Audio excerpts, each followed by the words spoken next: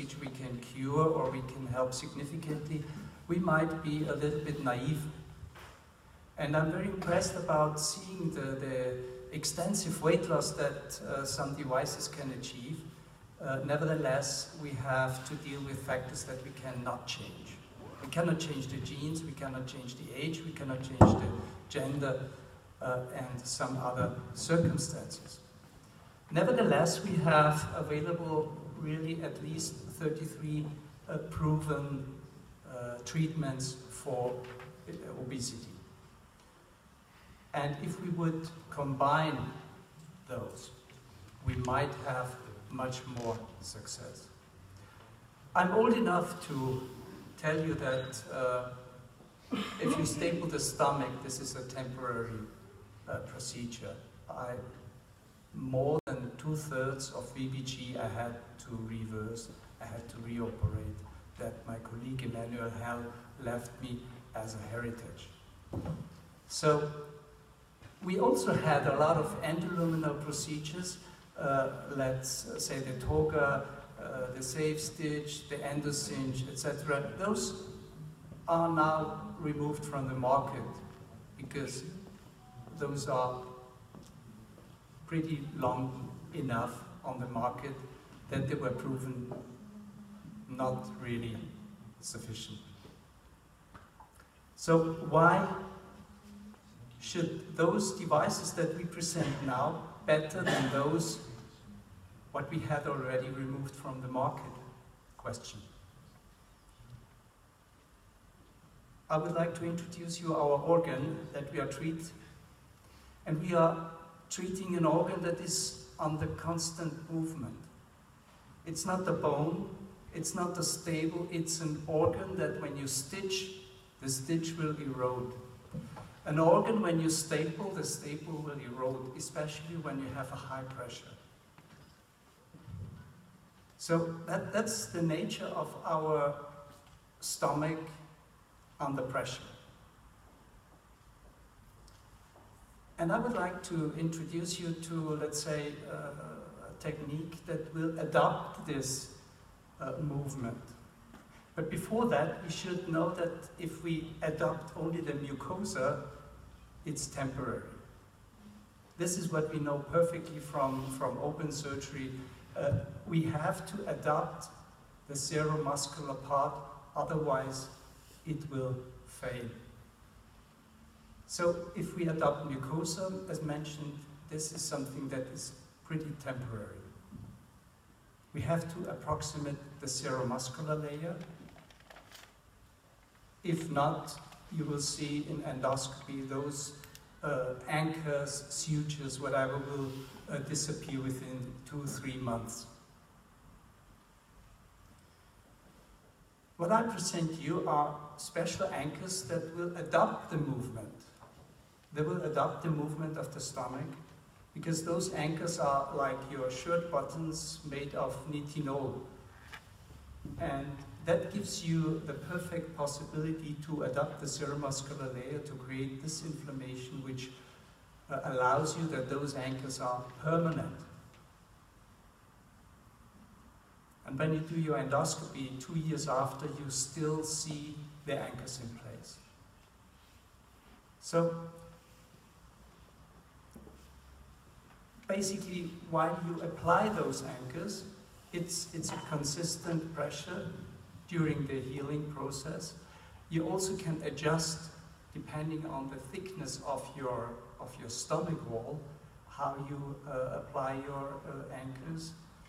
And it is proven that it is durable and you can place it on multiple locations.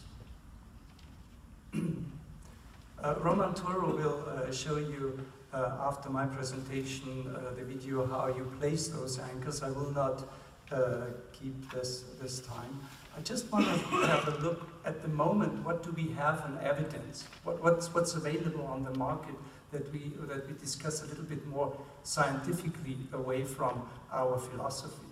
And when it comes to Apollo overstitch, it might be a very effective procedure as a rescue procedure after having a bariatric procedure like a bypass, and you want to refashion your pouch or refashion your anastomosis. But when it comes to a primary procedure, you will not find a lot of papers. And I met Sandy Brathauer recently in Dubai, and he's actually not very enthusiastic about this procedure, but anyway, a couple of patients, namely 18 obese patients for 1 year with an excessive weight loss of 27% could be published. Other papers you will not find. And as mentioned in my question, when you run from the antrum to the fundus, you cannot close properly the fundus because you are not in an inversion. You look straight, and then you have a pocket where your food stucks, and if the patient is burping, it smells not very nice. Anyway, I continue my presentation with something where we have even a few papers available, and even a few randomized studies also available, and that's the post-procedure, which I'm very enthusiastic involved. And we have, with this device, also hormonal studies coming from Spain, because the decrease of ghrelin is a normal procedure when you eat, when you have food intake. But what is impressive, when you have this adduction of the fundus, the ghrelin level drops significantly different compared to the control study group. And also the postprandial increasing of PYY could be demonstrated from that study group. And of course, our chairman could also demonstrate that we have significantly weight loss with this device, namely even 40% of excessive weight loss. And for an internist to lose 5% of your body weight is an enormous improvement, is an enormous success. And we are running around struggling, yeah, we want to lose 20%, we want to lose 30% of body weight, which is physiologically extremely difficult, as I have shown you in one of my first slides.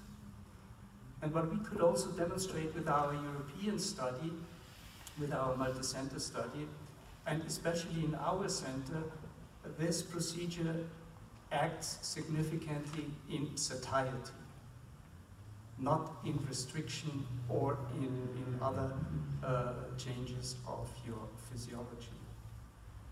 There are several studies that brought this product on the market and showed really a significant improvement in weight loss.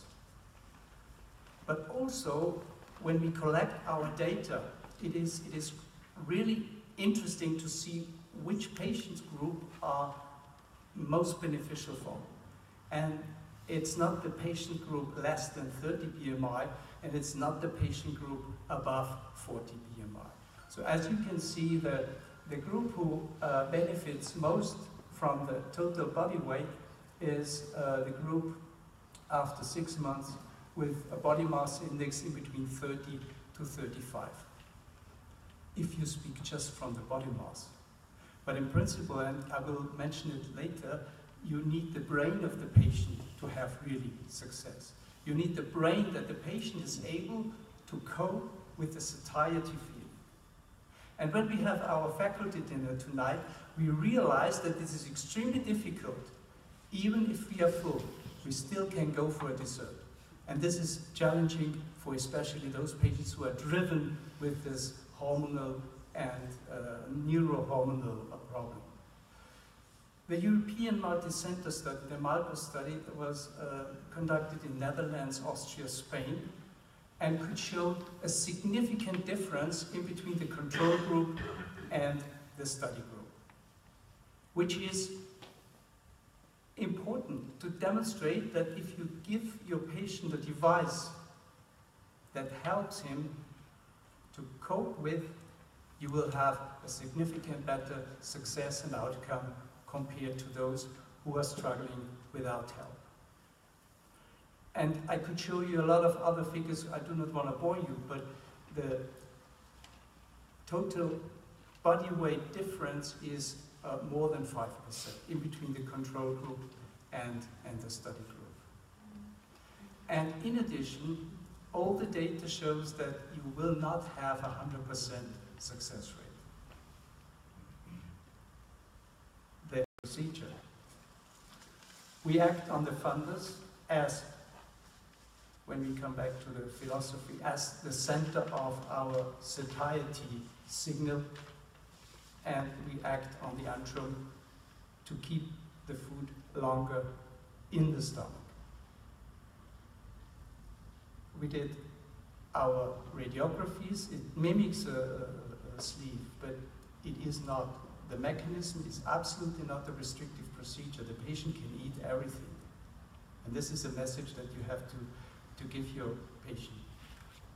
I'm doing this procedure since 2011, and I started here to getting this device.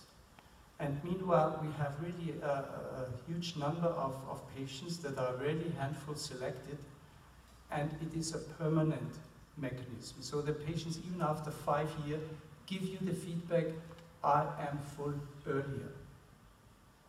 And you can bring back your obese patients to an overweight status. And at the end of the day, you have to discuss with your patient. You have to talk, am I a good patient? Yes, if I really want to change my lifestyle and I need some help, I need some assistance to be full earlier. And that is the key of success in this kind of procedure. Thank you.